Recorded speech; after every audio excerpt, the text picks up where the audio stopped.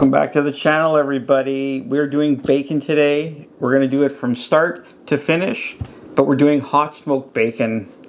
Let's just dive in and get started.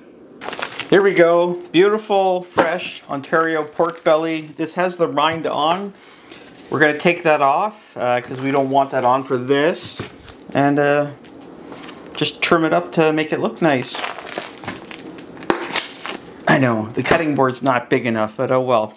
So what we're going to do, we're just going to run our hands on it, feel for any cartilage, bone fragments, look for glands, things like that. Take off any excess fat or something that we don't like. But we're keeping all this trim because that makes great meat for sausage making.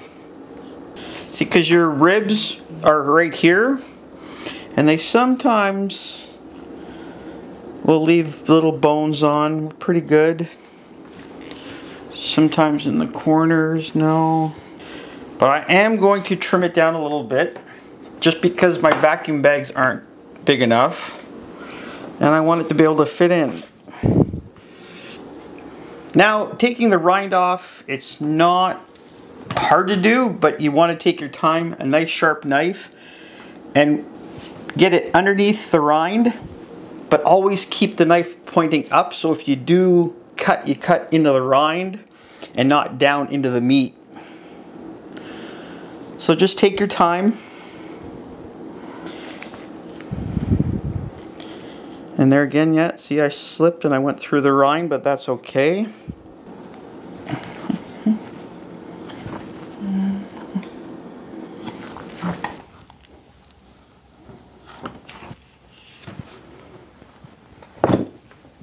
Okay, got all that off. It was a very lean belly actually, and kind of slipped there.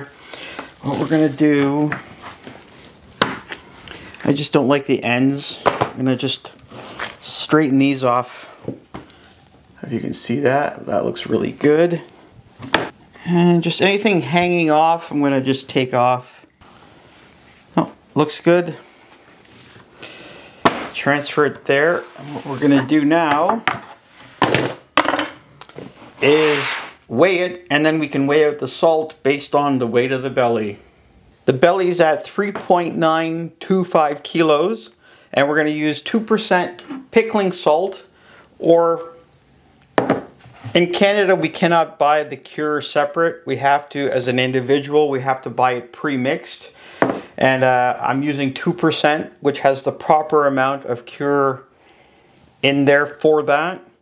So I'm going to need 80 grams of salt. We're going to just weigh that out and then get it on there. And have your trusty food diary handy, because you record everything and know what you've done. So get yourself a good little scale. Put the container on, tare that. So what that does is bring it back to 0. And let's weigh this stuff out.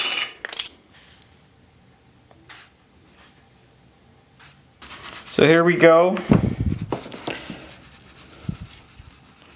Just try and get it over the whole thing.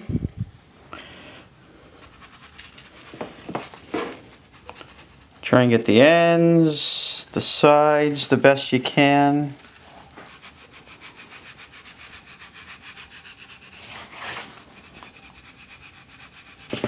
And what I like to do is put this in a vacuum bag, pull vacuum, because that way the salt will make sure to distribute all the way around the item you're curing. It's going to open up those pores and let the salt go in just that much better. So what I could do right now is just leave it like this, wrap it, throw it in the fridge, leave it for my 7 to 10 days, keep checking it, flipping it. But I like in the vacuum bag, it contains that mess. It's just much easier to handle. Try and keep the end as clean as you can. So just roll the bag back a bit.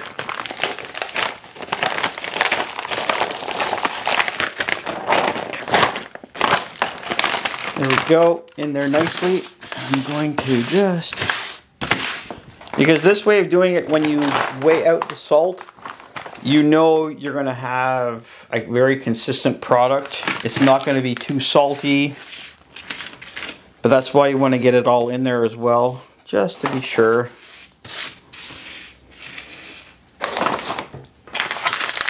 Okay, there we go. Nicely vacuum packed, beautiful. And to the fridge. And one pro tip, take a Sharpie and write the date on the bag. That way you know for sure when you did it and you didn't lose track. Just do that. Welcome back, everybody. We are 9 days later. The belly looks great. It's really firm. So for me, I know it's cured.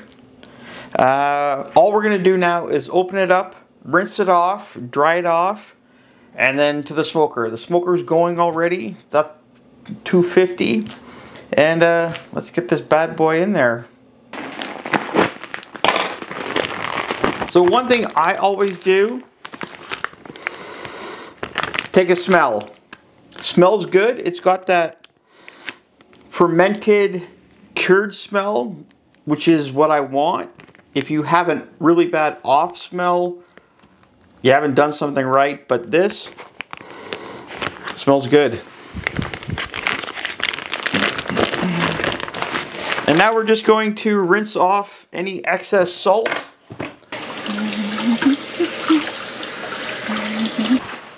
And I know normally I don't pat my meat off, but this needs to be dry.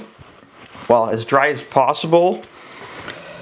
And there again, there's a whole bunch of different theories with this. There's a lot of people that say you need to take this out like a day ahead, leave it open in the fridge so it dries out. I'm going to do an experiment on that in the future, but being it's hot smoked, it's not as critical. That is more critical when you are actually doing cold smoking because the temperature stays so low. Yeah. Okay, we got all that done. It looks fantastic. So now, with this cured for the 9 days, this is at the same point of time where I would normally take this, throw it in the smoker to cold smoke it. So up until this point, everything is done the same. But you can go watch the cold smoking video if you want for the whole thing there. But right now, the smoker's up to temperature, and let's get out there and throw it in. And realistically, it's not going to take too long. We're going to bring it up to like 150, 160 to an internal, and then pull it off, let it cool down, and then taste it. Let's get this happening. Ugh. You never get used to that blast of smoke. Anyways, here we go. We're gonna throw the belly. I need more hands. Not quite in the hot zone. I don't want it totally blasted. We're gonna leave it like that. And oh yeah, I forgot to say, I'm not putting any rub on this. I'm keeping this 100% just natural. It's got plenty of salt in there from the curing. And we can play with flavors after, but now, strictly 100% bacon.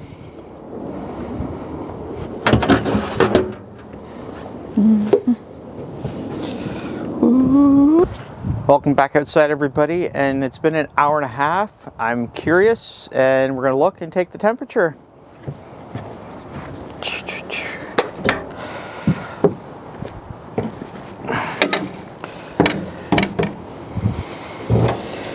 Woo!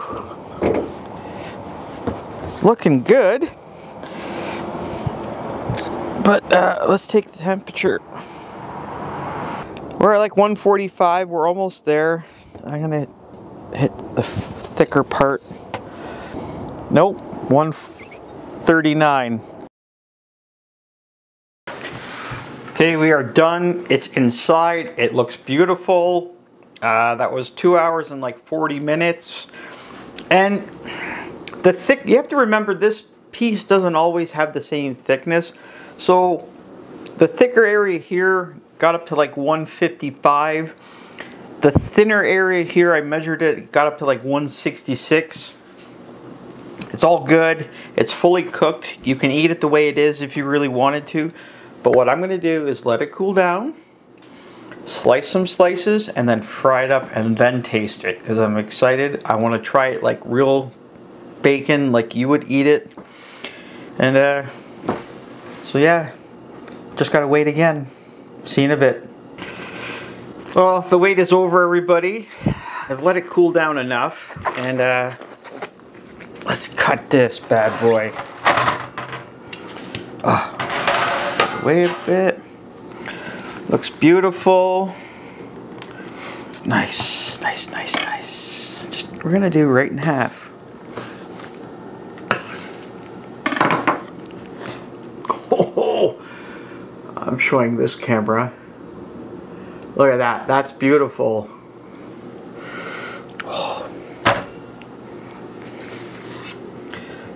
I have a big commercial meat slicer. It's down in the basement, but it's big, it's bulky, and I'm not bringing it up. So I'm just going to slice a few slices, and then we're gonna fry them up.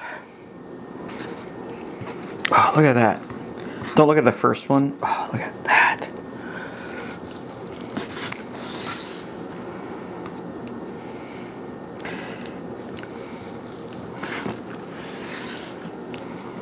Beautiful. Look at this stuff. Okay, don't look at that guy. That is beautiful. I'm just going to lay it out and show you guys. This was a really meaty piece, which is nice, which is always good. Oh, great color. Really doesn't have a smoke ring. It really wasn't in there long enough to develop that too much. But it's got that typical pink color because we used the sodium nitrite in the salt. Beautiful. So I'm going to set up the frying pan right now and get it going. Got the frying pan on and just going to let it heat up a little bit. We don't need to add any butter or oil. There's plenty of fat still in the bacon. Oh, hear that sizzle?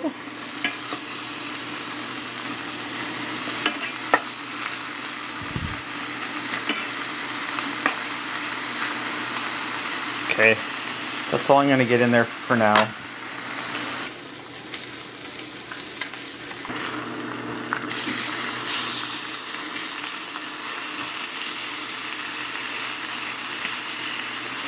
Oh God, the smells so good.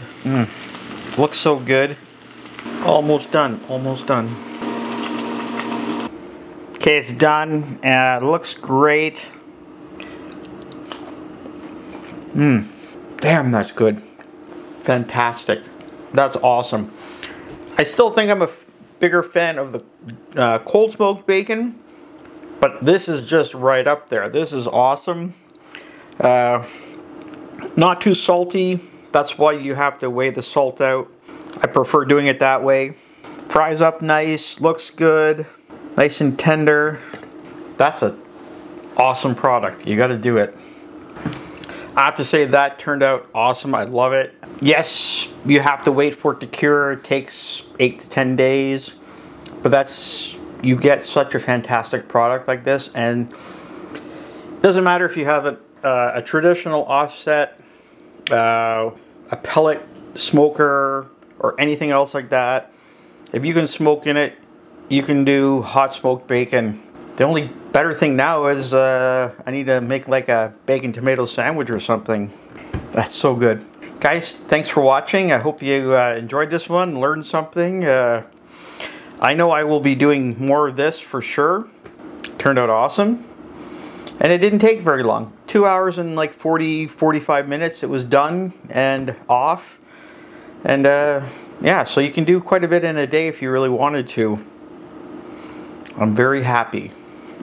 Well, with that being said, again, thanks for watching, and hit that like, subscribe, leave me some comments, and Happy eating.